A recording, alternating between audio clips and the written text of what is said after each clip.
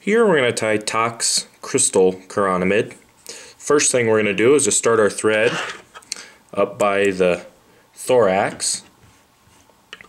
And the next thing we're going to do is we're going to tie in a piece of clear midge tubing. And we're just going to tie this in right on that thorax. We're going to take it all the way back to where we tied in our thread. We only want our thorax to be about 25% of the shank of the hook. Once I've got that tied in, I'm just going to take that midge tubing and I'm going to stretch it and wrap it down the shank of the hook. And as I get towards the bend, I'll really stretch hard. Then I'm going to wrap up over it and wrap back forward.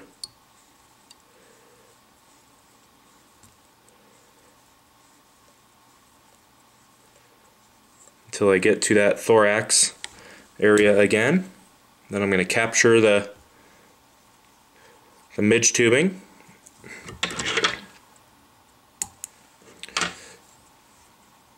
Then I'm going to take my thread forward. I'm just going to build up a little bit of a thorax body here.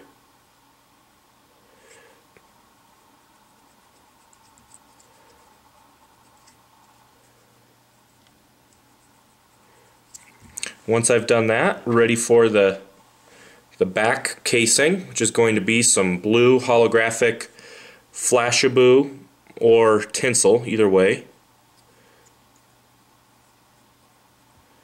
I'm going to use a couple of strands for the top casing. And then for these side markers here, we're going to use a single strip of red holographic Flashaboo. I'm going to put a strip of this on each side. You can also use the red holographic Tinsel for this as well.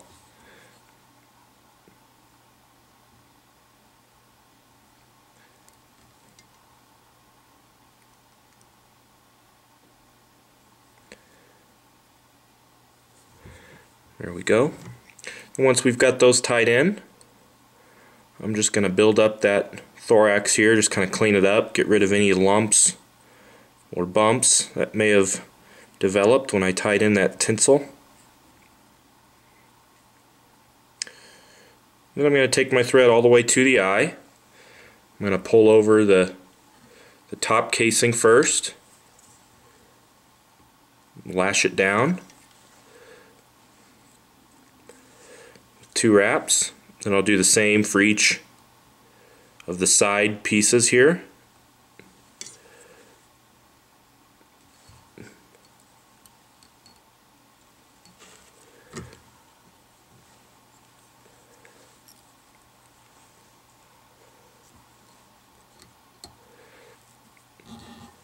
Then I can trim out all those pieces of Flashaboo.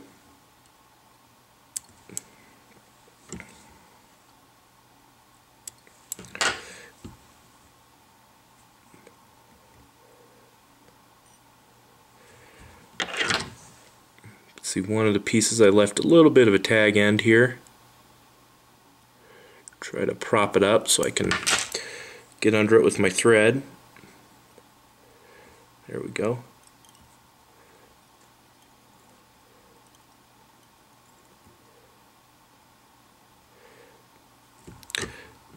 Now the last thing to do is to add the gills.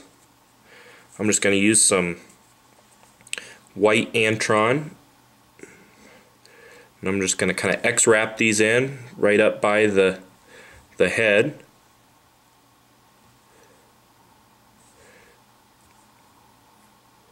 Once I've done that, I can whip finish.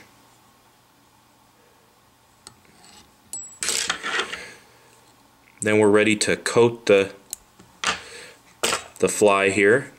And to coat the fly, you can either use UV knot sense or fly finish, Loon UV fly finish, or knot sense, or you can use clear goo, tack free, hydro, or just the plain tack free. Either one will work just fine. And all I'm going to do is just take the material here and add it to the top of the fly.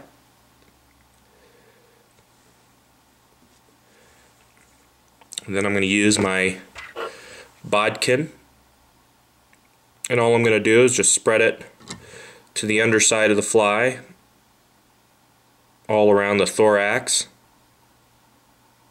And I left that Antron long so it doesn't get in my way.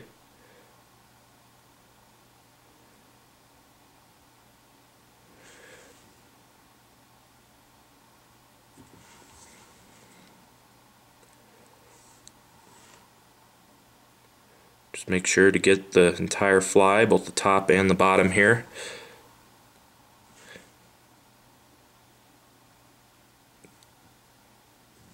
Bodkin or a needle comes in very handy for this.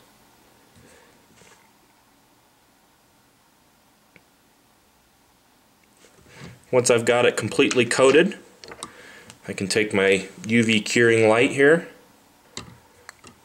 and just zap the entire fly.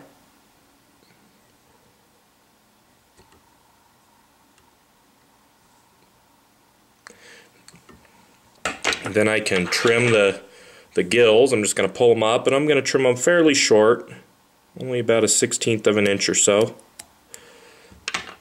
Just enough to add a little bit of white to that front of that fly. And that's all there is to the Tox Crystal Chironomid. Very effective stillwater lake fly. You can get all the materials for this fly at intheriffle.com.